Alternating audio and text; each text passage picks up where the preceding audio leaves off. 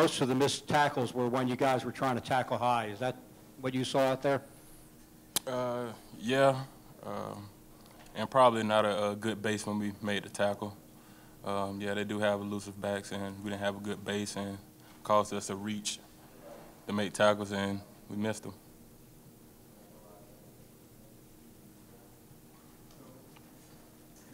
Guys, did they do anything substantially different offensively in the second half? I mean, the turn was remarkable. I mean, they came out and scored 4 straight possessions after not doing much in the first half. Were they doing anything differently, using the option game differently, blocking differently? Was anything done that changed what you were seeing? Well, I don't think they did too much differently. I think their intensity in the second half was just a little more, like, it increased some. And so we had to just make up in our mind, we had to increase our intensity to get our job done. So. And also, can you guys talk about the turnover? Both of you take turns. Obviously, Jamal made a heck of a play to get a hand on that ball. Were you nervous during the replay portion of that? I mean, or what was your thought when the play actually happened? Did you know all along it was going to go your way? Well, looking at the replay, I kind of seen that he had pitched it behind the line of scrimmage. And, I mean, I'm not going to lie, I was a little nervous, a little skeptical about it. But when the referee came out on the field and confirmed it, it was a great sigh of relief that we got the ball back. Yeah. Yeah, the same thing. I was just like praying in my mind, like God just let the referee see like the same thing we saw, and it was just amazing. Once the referee confirmed that it went towards us, it was great. Quayshawn, in terms of, I guess, you played a lot of football here.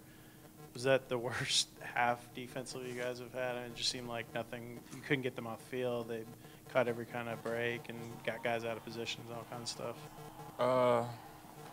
I would say since I've been here, it probably has.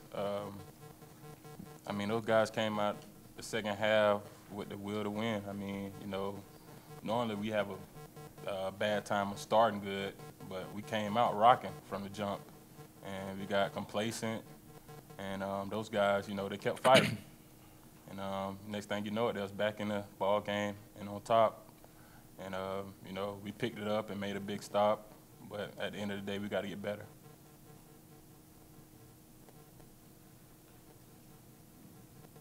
When you're complacent, what does that look like or feel like, you know, when you're on the field like that? I mean, being a veteran now on the field, I mean, it's guys, you know, hanging their heads low. I mean, when they make plays, you know, guys are up.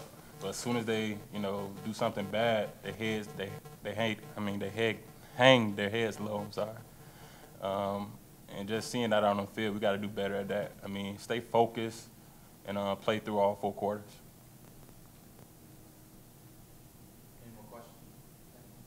Quayshawn, it seemed like and you're almost kind of an example. As the first game, the tackling wasn't great. The second game was a lot better against Tulane, and you had a really good game.